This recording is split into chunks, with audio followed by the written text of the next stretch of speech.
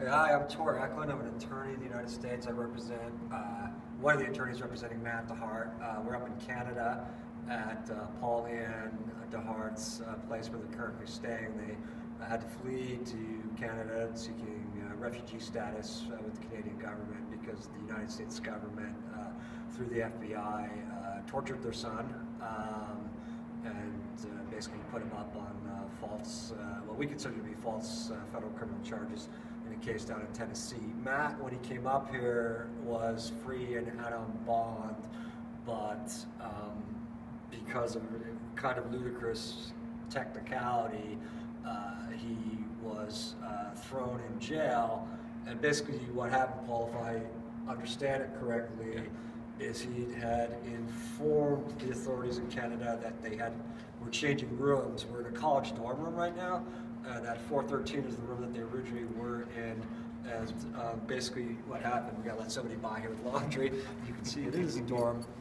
Basically what happened is they moved upstairs. If I remember correctly, Paul, the authorities, they were closed on that Friday. Correct. Right, because it was a holiday. They'd been informed by email, and what happened is the authorities got upset because they actually went up one floor in this dorm room building. The address hasn't changed because there was a requirement that they be notified in person, and that because that minor technicality was violated, Matt DeHart is now in a maximum security prison in Canada. Do I have that right? Correct, yeah. So what we're going to do now is, here's the room that they originally were in. We're now going to go walk up the stairs and show you where they are now, and the distance between here and where we're walking, and the fact that the Canadian authorities weren't told in person, even though they were informed via email, and tons of other people do these kinds of things all the time. They get a slap on the wrist and they go, don't get thrown in jail. The distance between here and there is why Matt DeHart is now in a maximum security prison in Canada. Shall we? Absolutely.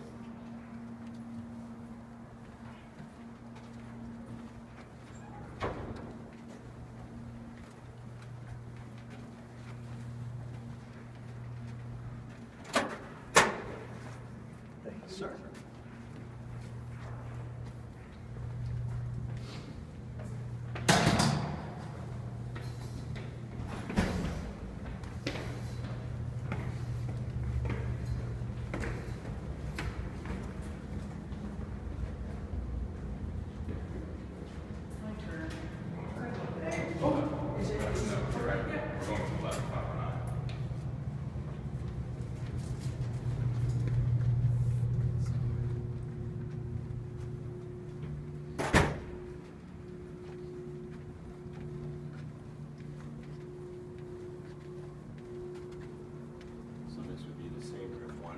Up.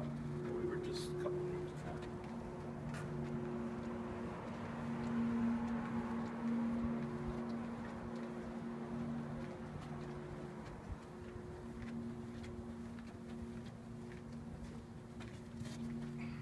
So we're now at room 509, which is where they moved to. They actually were required to move, right? Right. Because the college said you need to move. Right. Like we said, the Canadian authorities were informed. We're actually in the same building. You can see we went up one floor. It's the same mailing address, but because Matt moved, they had to move on that Friday.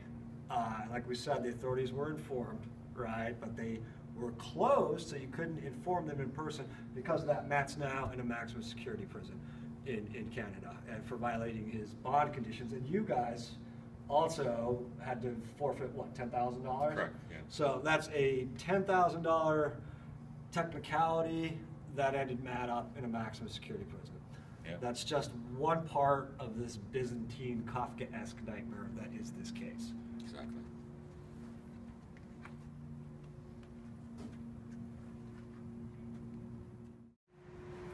So Paul, that notice right there is just like the notice that you got saying you had to move out of your dorm room, right? Correct, yeah. And when did you get that?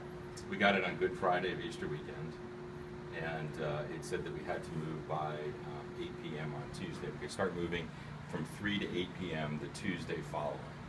And so the CBSA office was closed Friday, Saturday, Sunday, and Monday, and we had to move on Tuesday. Oh, I see. But then Yeah. you gave them notice as soon as you got it via Correct. email, right? Right. They knew on Friday via Right. email. Right. Right, but there was no way that you could go in there and see them in person, No. which was the requirement. Right.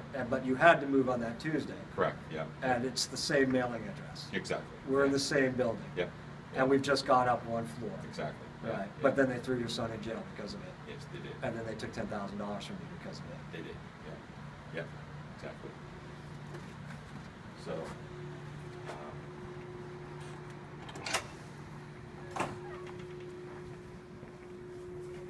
This is our current unit, and all the units are identical.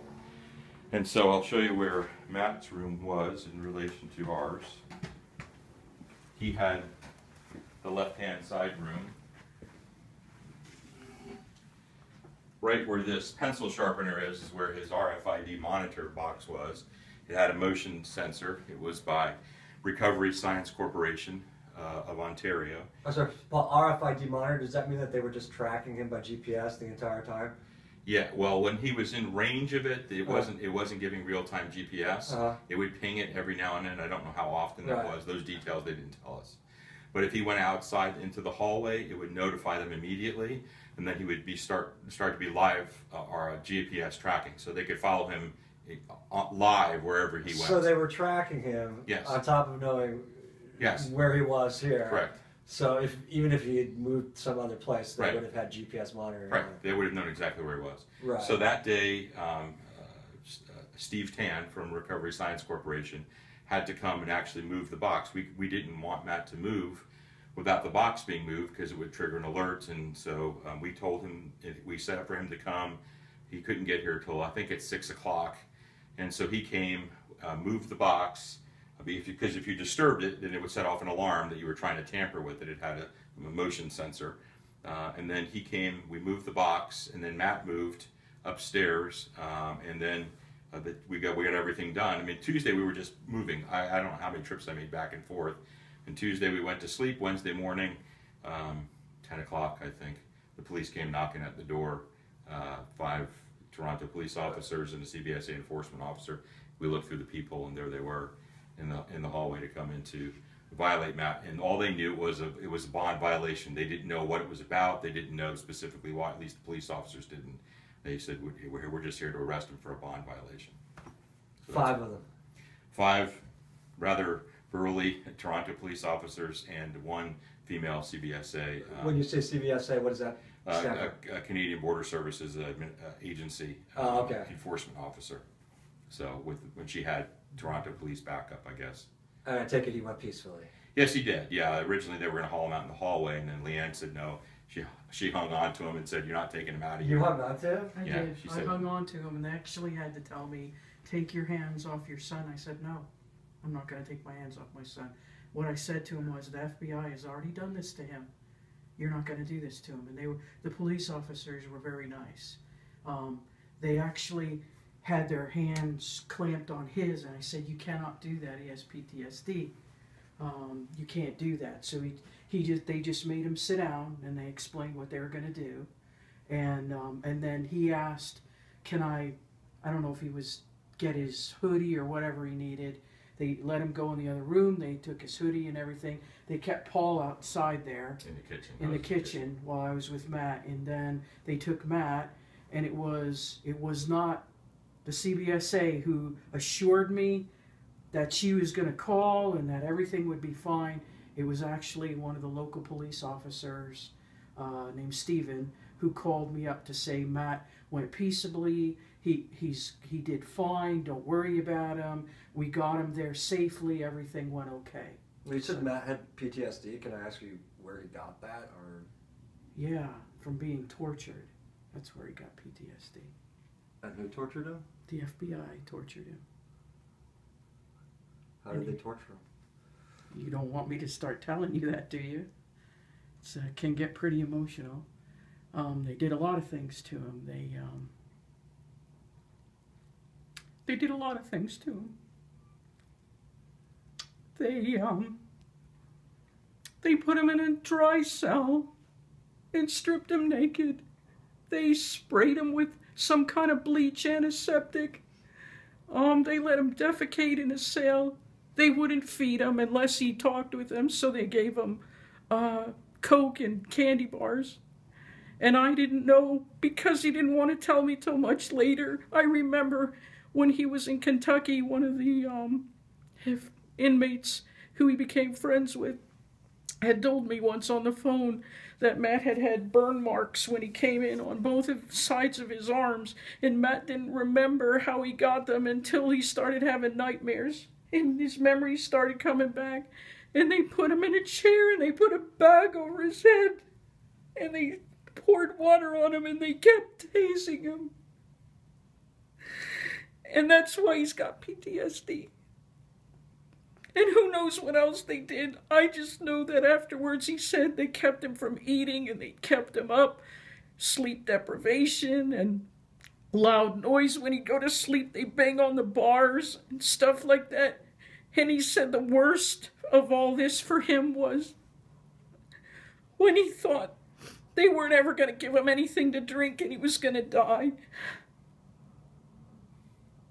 And they did this for days. And this is what, August 2010? Yeah. And this is in Bangor, Maine, right? This is in Bangor, Maine. Right. And this is the FBI that was doing this, right? Yes. And he still has nightmares, and that's why I have nightmares. Paul has nightmares. And it's funny because when Matt and I talk about it, we have the same. I tell him, you know, I wake up with panic attacks because of what happened to you. So, yeah, that's why he has PTSD. That's my government. I'm really ashamed of them.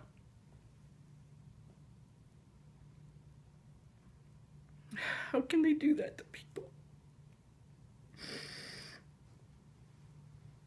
Sorry, guys.